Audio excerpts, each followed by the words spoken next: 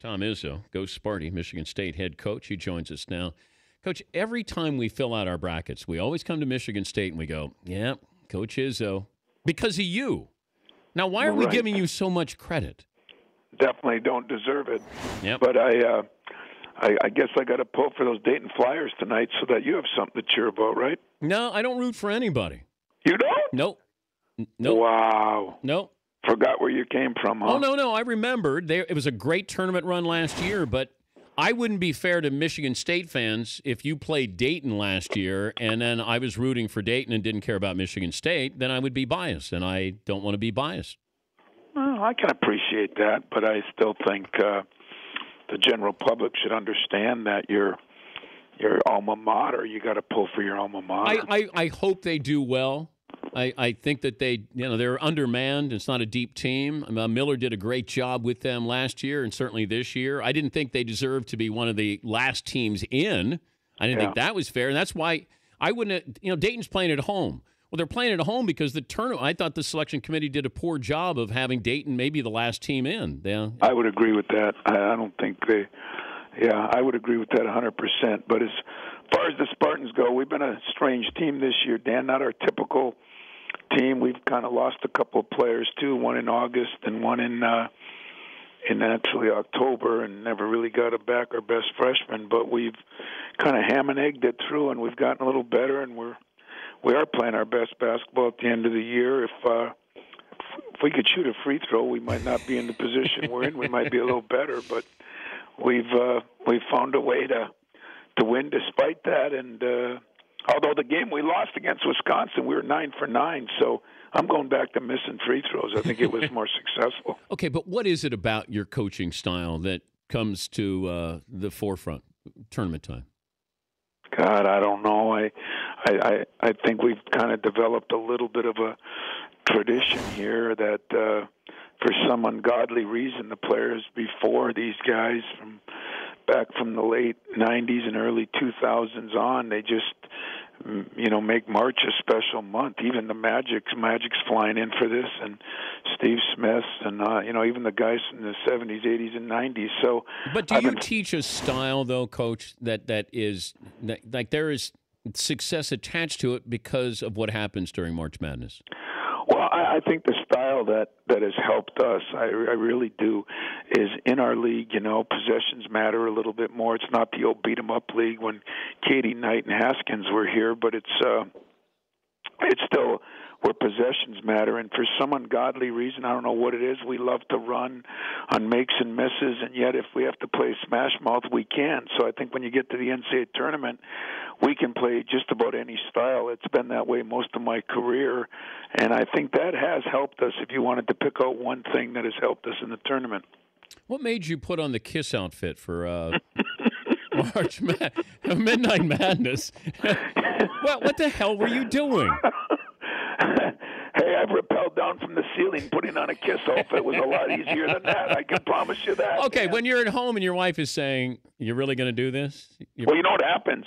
My wife's boyfriend comes over and he helps me. Hopes I do something that's really outrageous because the insurance and the money is there. So that guy's happy as hell. But as far as my wife, she thinks I'm nuts. But she kind of dressed up too. She was one of the fans in the bus, so I guess that was good.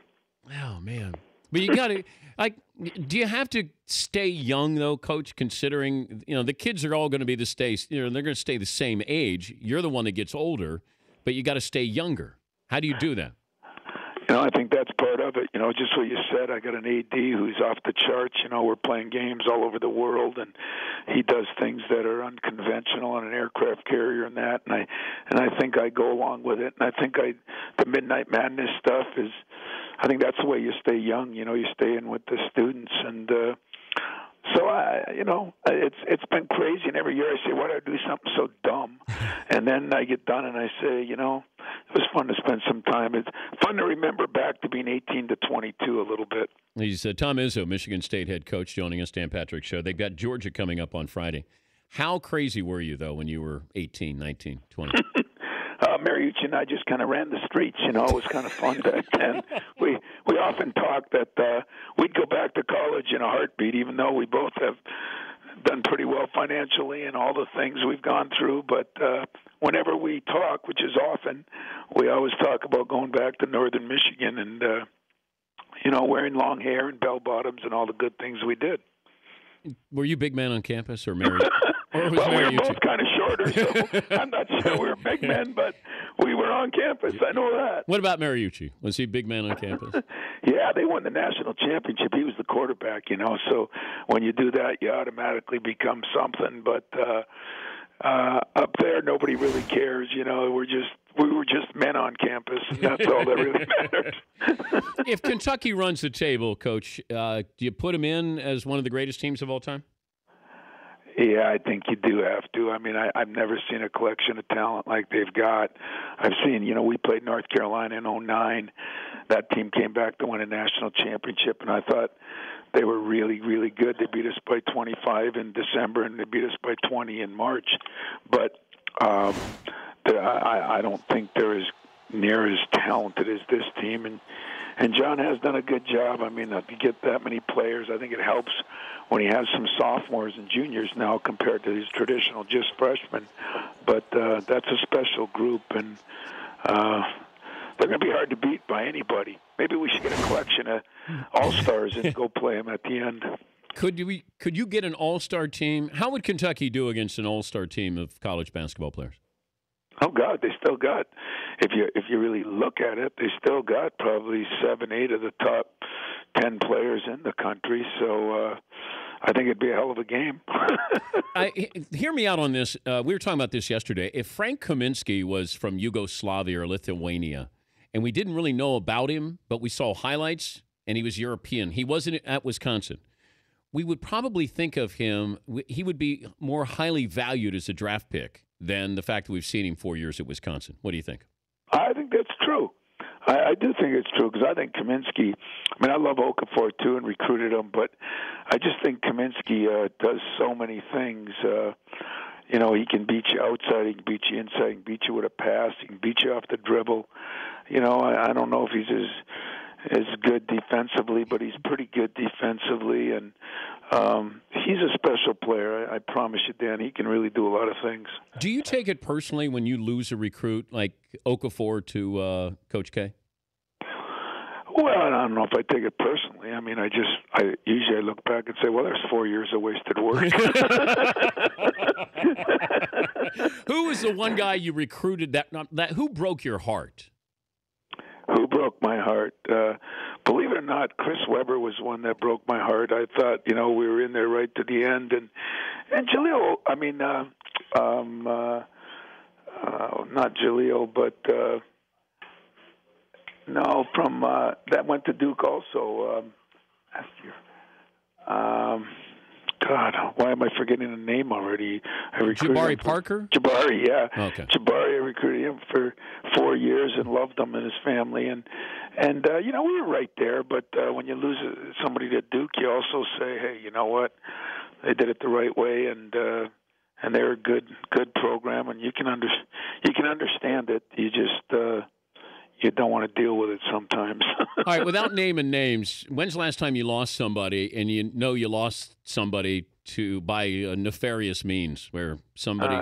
Nefarious? Yeah. Wow. You know where I'm from. You know where I got my degree. I apologize. Why don't you just say cheating or something? I didn't want to... I was trying to dress it up. Okay, that somebody cheated. Well, as I said... there's cheating that goes on in college basketball, but 90% of the teams, I think, do it the right way, and there's cheating that goes on in your profession too. So, when you lose a guy to that, what I've gotten smarter as is you just kind of back out of those guys. If you think, number one, they've got their hand out, or number two, somebody's that is cheats. So it doesn't bother me like it used to. I can guarantee you that. Yeah, that would bother me where you say, you know what, that's where somebody's lazy, where they say, hey, you know what, all I got to do is give him a couple $100 here. I can get this guy. See? But you never do that, right? You never give out $100 handshakes, right? No, I value my money. I figure that. Plus, more importantly, I want to sleep at night. I want to sleep at night. So the only money I'm giving out is to my damn wife. She gets it all. She's giving you $100 handshakes. No, she doesn't even do that. So, I get a little allowance each week. It's kind of tough, Dan. Oh, her boyfriend gets a $100 handshake. He's looking for the insurance policy. Yeah. He's going way beyond 100. Well, good luck against Georgia, and don't screw it up. Thanks for Hey, joining Dan, us. I love the show, and I appreciate you, and thanks a lot, man. We'll try not to. Thank you, Coach. Coach Tom Izzo.